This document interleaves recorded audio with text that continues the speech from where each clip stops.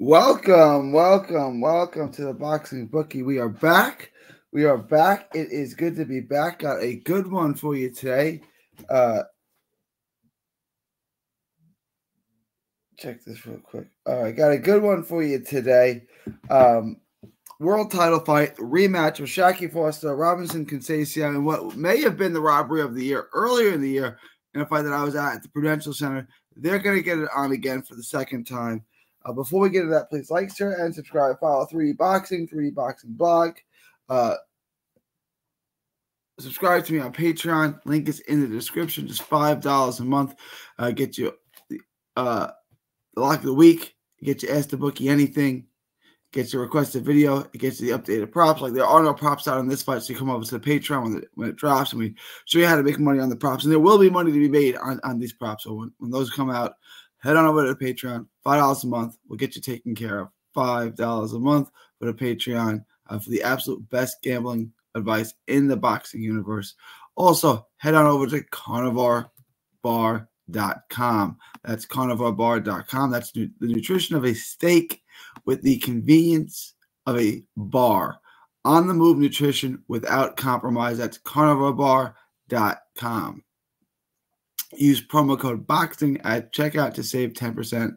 carnivorebar.com. Promo code BOXING to save 10% at checkout. Also, head on over to Texas Boxing Scene on YouTube. It's completely dedicated to Texas boxing. All proceeds going to go to autism research and recovery. That's Texas Boxing Scene on YouTube. All right, y'all, let's get into today's show. Robson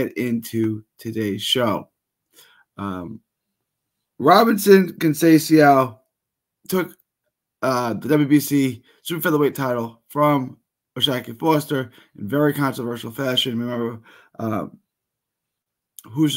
Tim Bradley went absolutely ballistic when he lost that fight. When the scorecards were read, I was at the fight. We were waiting to interview Shaki Foster over where they have the interviews with Top Rank. They have a section. We're waiting there to talk to Shaki. Guy from Fight Hub comes out and says Shaki lost. Conceicao won, and it was like just shocking. And we were all like, stop the cap. And he's like, no, Conceicao won. It was one of those things. Absolutely egregious decision, and the odds are going to dictate that. The odds are showing Shaki as a huge favorite, even though he lost the first fight. He's at minus 400. Yeah, he's at minus 400, so he's a 4-1 favorite. Shaki, great speed, good twitch, great athlete, accurate counterpuncher, really, really good counterpuncher, good movement, excellent footwork, closes, maintains distance really well. Not a huge volume guy, but he pops out that jab there. He's got good snap on his shots, really underrated shots, picks off shots really, really well. Reflexes, he's always in position to hit shots, pick off shots, and move. Elusive, can be very, very hard to hit clean. We saw that in the first fight with Conceicao. Conceicao could not catch him cleanly. Quick counter shots, accurate straight right hand. The straight right counter is his best shot. He puts quick combinations together. Can really put rounds in the bank. He can be a very difficult guy. He can start, just putting rounds in the bank, run off rounds, round after round. Needs to step on the aggression in this fight, though. A little more combinations. He's a great combination puncher. We need to see more of it. We need to see him a little bit off the front foot, really establish himself. He's a much better fighter, a much higher class than Robson Conceicao. Sharp defensive skills and reflexes, like I said. He can make you miss, get in and out, make you miss. Good counter puncher, sharp counter right hands. Works behind the jab and uses his athleticism and his movement to avoid shots and get in and out of range. He can get in, score, get out, make you miss, counter. He's really, really good at that game. And that's Shaki Foster. On the other hand, Robson Conceicao, front foot guy, a little bit slower. There's going to be a major speed difference in this fight, like we saw in the first fight. He likes to lead. He likes to come forward. Mainly a front foot guy. A little bit plotting. Had a real hard time landing cleanly in the first fight. He gets wild and unhinged. You can make him miss, and at that point, he's easy to counter if you're willing to stand in. He's got good power. I don't think it's earth-shattering power, but I do think it's good power.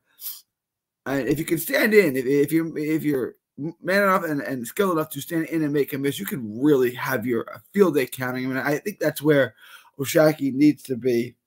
He's really good at getting in and out. Aggressive, opens up, stays behind a high guard, good power.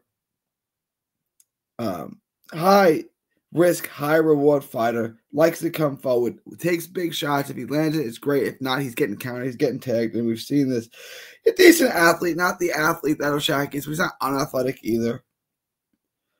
Way too sloppy. Really gets sloppy. And you can counter him. And you can, if you stand in, you can have your way with him. He's sloppy. This is a fight that Oshaki should win. Oshaki won the first fight. Oshaki can fight even better in the second fight, but he needs to really want to win. He needs to step up the aggression, take a decision, and really, take the lead in spots. He can put rounds in the bank, and he can just win round after round. Let's take a look at the line. Like I said, it's minus 400. Minus 400. We don't have props. I do like the over. When we have a prop Oshaki by decision, I would love that.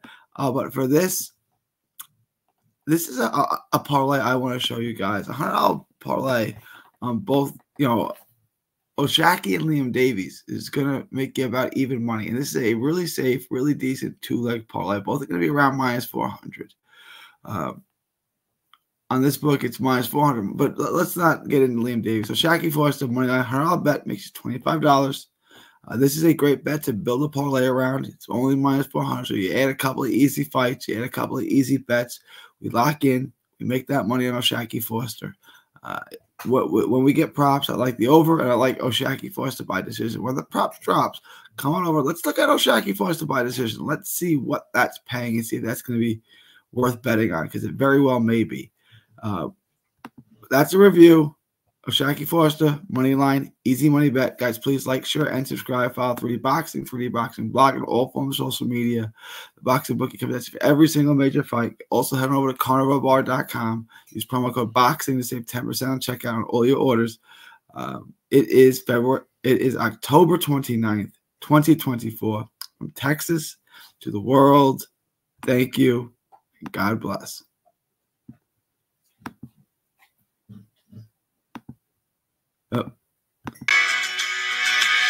Don't miss a tweet, post, story, or video. 3D Boxing is on Twitter, Instagram, and Facebook. Hit the subscribe button now to stay inside the ring.